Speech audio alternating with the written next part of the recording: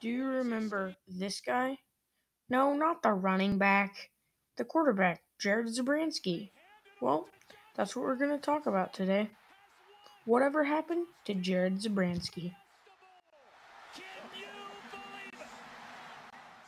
In high school, he was named the East Oregon Male Athlete of the Year because he played football, basketball, and baseball and excelled at all three.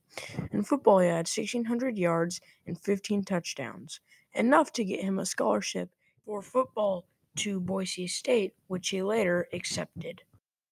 In 2002, he redshirted. In 2003, his first full year at Boise State, he saw limited playing time because he was backup to Ryan Dinwiddie. In that year, Ryan Dinwiddie almost got 5,000 yards passing, so they didn't really need Jared Zabransky that much. In 2003, they went 13-1 and won the Fort Worth, Texas Bowl versus TCU 34-31. In 2004, Jared Zabransky got the starting job. He was 11-1, their only loss coming in their bowl game versus ranked number 7 Louisville. He had almost 3,000 yards passing, 16 touchdowns, and 12 interceptions, and he had over 300 yards rushing. Their bowl game loss, the score was 44-40. So if they had the ball, they could have had a touchdown drive to win. So that loss wasn't a very big one. The next season, Jared Zabransky got off to a rough start. He had 5 turnovers in their first game, and they lost their first 2 games. But by the end of the season, they were 9-4, but they lost their bowl game again.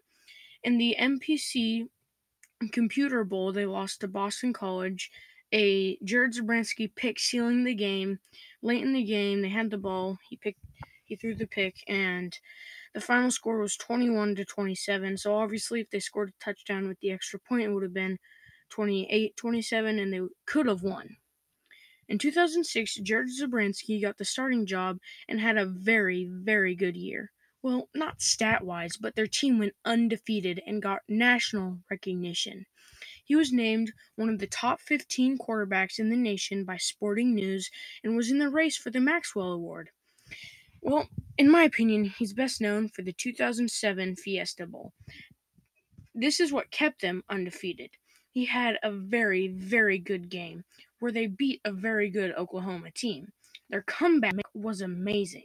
They had like 20 seconds left, and they threw a touchdown on 4th and 14. That's amazing. And then, well, his career went downhill from there. He was named, however, to be the 2008 NCAA football cover athlete. He was the cover athlete, and then he went undrafted. The first cover athlete to ever go undrafted. That's so unfortunate. After an amazing comeback win, he didn't get anything. He went undrafted. Well, he did get signed by the Texans, but a few months later, he was released and put on their practice squad. And then the next year, he signed a 2-year deal with the Steelers, but then the contract was waived July 3rd. So, like most other quarterbacks, he went to the CFL to try and get some NFL or professional playing time and maybe go back to the NFL.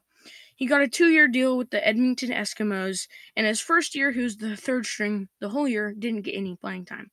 In his second season, he only got 2 starts. In his first start, he went 16 for 23 with 188 yards passing, 2 touchdowns, no interceptions. But after the season, they released him. They released their quarterback that they had started a few times. So he was over.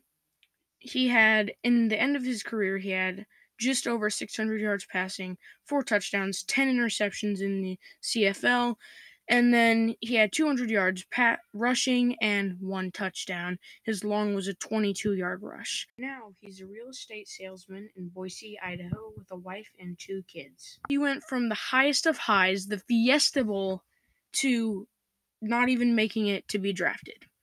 So that's another story of one quarterback that did really well in college, but didn't play for a good enough team and didn't get drafted.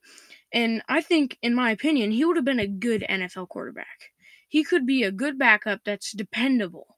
So it doesn't make any sense why a team did not sign him. He's better than some backups out there. Jay Cutler. Well, that's done for this video. See you next time. Please like, comment, and subscribe.